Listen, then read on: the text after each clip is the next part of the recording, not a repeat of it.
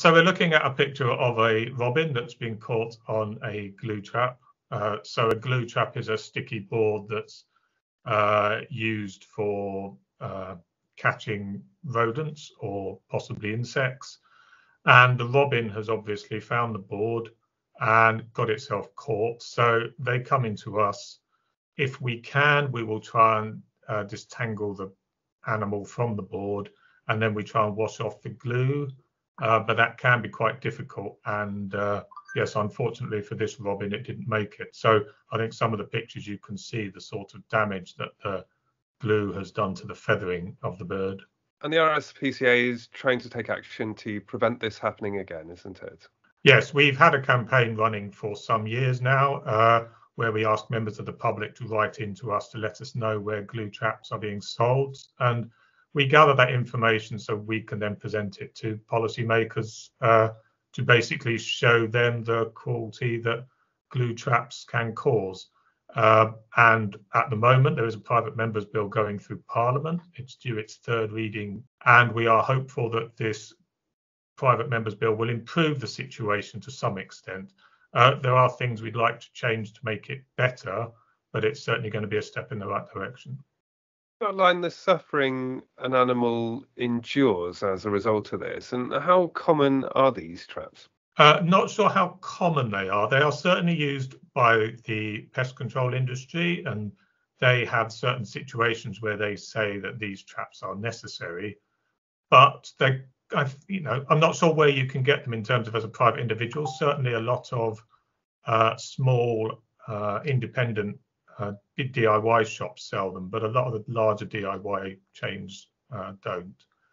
In terms of the cruelty they cause, well, if you can imagine the animal getting stuck there, even if it's only stuck by a limb, it's going to try and escape.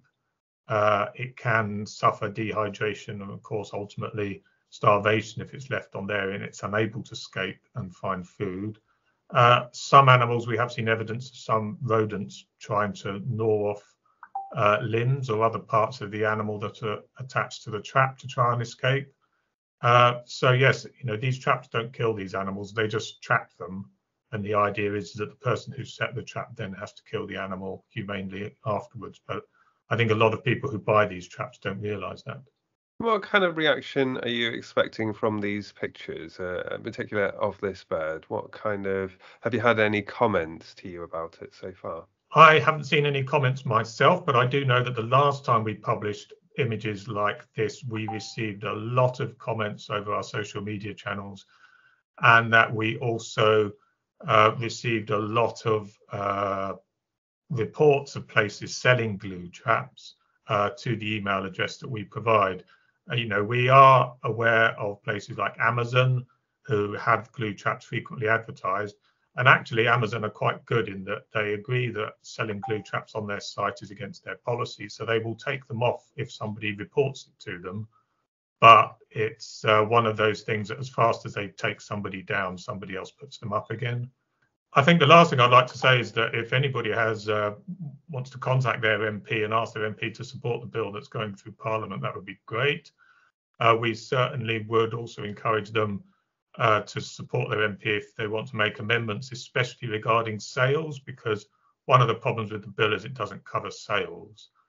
We know why. It's because of the internal market with the devolved nations, and we have to wait until Scotland, Wales, and potentially Northern Ireland have banned traps as well. But certainly we would like to see the sales banned because we think that's going to have a much bigger effect. And so basically we'd want Wales, Scotland and Northern Ireland to follow England in banning these traps, and then we can ban the sales of them as well.